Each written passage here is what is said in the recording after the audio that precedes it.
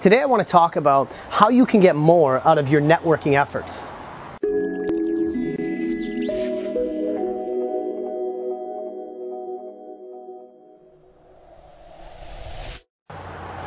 All right, I was having a conversation today with a friend of mine, and we were talking about some of the challenges she was having with actually networking, and the fact that she just doesn't feel like doing it because she's not really getting much out of it. So we talked, how could we actually get more out of it? So we went through some things, and the biggest thing is we started talking about what actually happens when we're out networking. Why do most people feel like they don't get anything out of it? And typically it's because we're just doing it wrong. And when you go out, what happens usually? What's the one question everybody always asks? Yeah, they say, what do you do? And so the natural tendency is for most people just to answer. So what do? We get our business card, and I say, hi, I'm Joe, and blah, blah, blah, and I vomit all of my business crap all over them. And what they're doing is, remember that game, like Double Dutch, Skipping Rope? They're just waiting for their turn to jump in and vomit all of their business crap all over us. And so we end up going into these meetings where we feel like everybody's just fake, everybody's just trying to promote whatever products they have, and it's honestly, it's a pain in the butt. And it's not that fun, and we don't feel like we get much out of it. Now, if you've seen some of my other posts and some of my other videos, you'll know that I'm a big fan of talking about why. Talking about your passion and purpose. If you've seen a video Simon Sinek did, what great leaders do to inspire action, it talks about that golden circle of what, how, and why. And what I'm going to challenge you is when you go out and network, when people ask you, what do you do?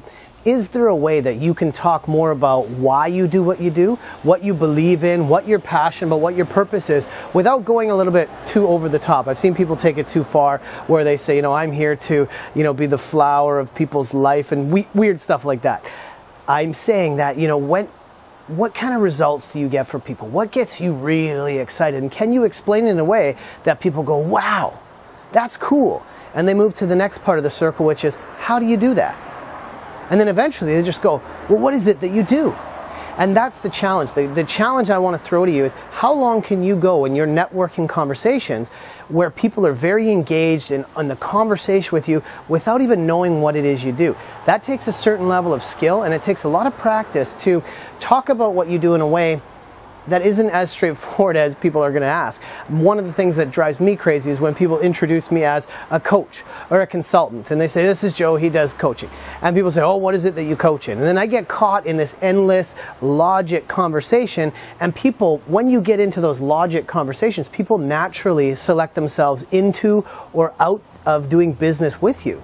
So the more you can refrain from talking from a logical, rational place, the easier it's going to be for people to connect with you, for people to start to know how they want to work with you, and even better, who they would want to connect you with. So it's all about tapping into that limbic system, our reptilian brain of tapping into people's emotions. And I'll give you one easy test to know if you're doing it right. When you're in a conversation with somebody at the next networking event, and you're talking about your why. And I want you to, before we go in there, I want you to refrain from thinking of the 30-second pitch or the elevator pitch. All these things where we're trying to pitch what we have. It's no pitch. People are going to ask you what you do.